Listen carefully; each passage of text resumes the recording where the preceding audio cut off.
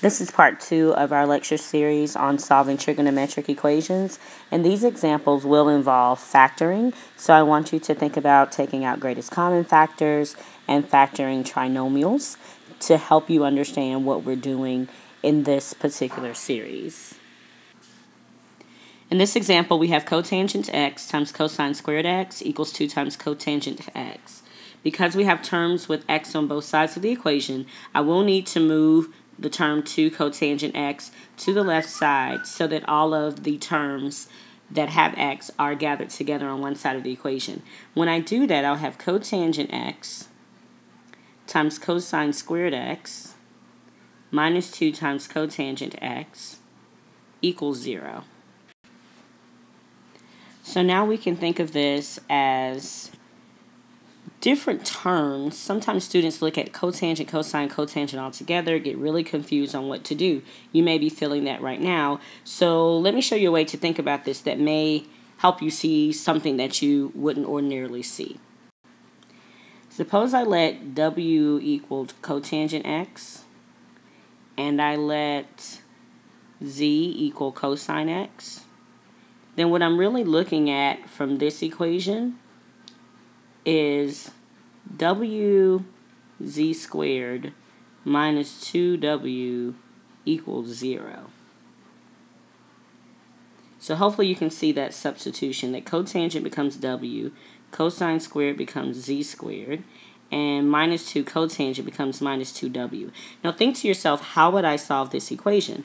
Well, what I would do is I would factor out a common factor of w, and I have w times z squared minus 2 equals 0, which is exactly what's going to happen in this case. We're just going to go back and make some substitutions for our original trig functions. So now by factoring out cotangent, I have cotangent x times cosine squared x minus 2 equals 0. Whenever I have two factors multiplied together and their product is 0, the zero product property tells me that either one of those factors or both of those factors were 0. And since we don't know which one, we set them both equal to 0. So I have one expression that says, or one equation that says cotangent x equals 0, or cosine squared x minus 2 equals 0. If we look at the one on the right, we have something where cosine over sine would have to equal 0. And that's only going to happen when cosine is 0. So if we think about all the places from 0 to 2 pi where that happens, for cotangent that happens when x is pi over 2 or when x is 3 pi over 2. Now if we deal with this equation on the other side, cosine squared x minus 2 equals 0, adding 2 to both sides, I would need cosine squared x to equal 2, which means cosine x would have to equal plus or minus square root of 2, and there's nowhere on our unit circle where that occurs. It's outside of the range of cosine, since the square root of 2 is 1.41 and the maximum value of cosine is 1. So for this one, this has the empty set, or we say no solution for that particular equation. So we're only working with the equations that we get for solving cotangent to be 0. Notice that the solution we have here only works when we're on the interval from 0 to 2 pi. And if I want a more general solution, I'll put those in green as I did on the last video lecture. Notice that this is a difference of 2 pi over 2, which is the same as pi. So for the general solution, I can write x equals pi over 2, and I can get back to 0 for cotangent every pi radians after that. So I write this as pi over 2 plus pi n, and as long as n is an integer, then I have my general solution. And again, that's representative whenever I'm asked for general solutions in the range of negative infinity to infinity. If I'm asked for a range of 0 to 2 pi, let's fix this so that it is really including 0 but not including 2 pi. So for this solution, x can be pi over 2 or 3 pi over 2 if we want to stay between 0 and 2 pi. Or I can go pi over 2 in every pi radians after that. So pi over 2, 3 pi over 2, 5 pi over 2. I can also go backwards as well. Okay, let's take a look at this one. We have 2 times sine squared x plus 3 times cosine x minus 3.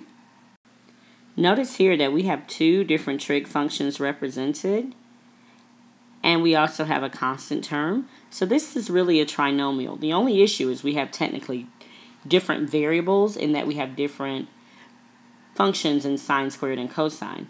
So we want to change sine squared into something that is connected to cosine, and being that this is sine squared, you should be thinking Pythagorean identity.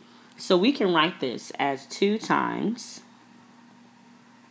1 minus cosine squared x plus 3 cosine x minus 3 equals 0. Then do some distributive property here. We have 2 minus 2 cosine squared x plus 3 cosine x minus 3 equals 0. Combine like terms with the 2 and negative 3. And then we have negative 2 cosine squared x plus 3 cosine x minus 1 equals 0. Now, this next step, very rarely do we like the leading coefficient to be negative. So I'm just going to multiply everything through by negative 1. And we'll have 2 cosine squared x minus 3 cosine x minus 1 equals 0. So now I have a trinomial that I want to factor in efforts of solving. You can think of this as 2x squared minus 3x minus 1 equals 0. And that should help you to see the pattern that we're going to use in order to factor this left-hand side. And so in factoring this, I will have 2 times cosine x minus 1. I just noticed a mistake up top. When I multiplied everything through by negative 1, I forgot to do it for the negative 1 here, so this should really be a positive 1. And so now when I factor, I have 2 times cosine x minus 1 multiplied by cosine x minus 1. And this is similar to looking back here at 2x squared minus 3x plus 1. If I were to factor this, I would have 2x minus 1 times x minus 1 equals 0. And so that's connecting right back here with cosine x. Now, again, I apply the zero product property, and I set each one of these equal to 0 separately. 2 times cosine x minus 1 equals 0, or cosine x minus 1 equals 0. So here I would need cosine x to equal 1/2. And if I think about, again, places where that can happen at pi over 3. That could also happen at 5 pi over 3. On the right side, I'm looking for places where cosine x equals 1. And that happens only at 0. And I know you may pick up that it would happen at 2 pi as well, but we are restricting our answers to be between 0 and 2 pi, including 0, but not including 2 pi. So these are the general solutions. I apologize, not the general solutions. These are the more specific solutions if we want to stay between 0 and 2 pi, not including 2 pi. If I want more specific solutions, then I would need to think about how often these repeat. So I would have x equals pi over 3 plus 2 pi n, 5 pi over 3 plus 2 pi n. And then how often am I going to get back around to 0? Well, that's going to happen every 2 pi radians. So I can call this just 2 pi n. And even if n is 0, I get 0. So this is all, of course, assuming that n is an integer. And that gets us general solutions on the domain of negative infinity to infinity. The last example in this factoring series, we have cosine x plus 1 equals sine x. And we're looking at this, and there's nothing that directly relates sine and cosine that we would use to help us factor. Remember, this is about factoring techniques. So I know that sine squared and cosine squared are related. So maybe I could square both sides. And then I can make some substitutions based on Pythagorean identities to help me out. Now, squaring the left-hand side, this is a binomial. So I would have cosine squared x plus 2 times cosine x plus 1. And on the right-hand side, this equals sine squared x. Now, since I have 2 cosines on the left side and 1 sine on the right side, I think it would be smart if we change sine squared to something related to cosine. So I can rewrite this as cosine squared x plus 2 times cosine x plus 1 equals 1 minus cosine squared x. And so now as I start to shuffle everything to the left side, preparing to factor, some wonderful things are going to happen for us. First, when I add cosine squared to both sides, I end up with 2 cosine squared x. The 2 cosine x does not change. But when I subtract 1 from both sides, the constant term disappears, and so I'm left with 0 on the right-hand side. Now, if I take a look at these two terms, 2 cosine squared x and 2 cosine x, I do have a common factor of 2 cosine x. So I will factor that out, and what I'm left with is cosine x plus 1.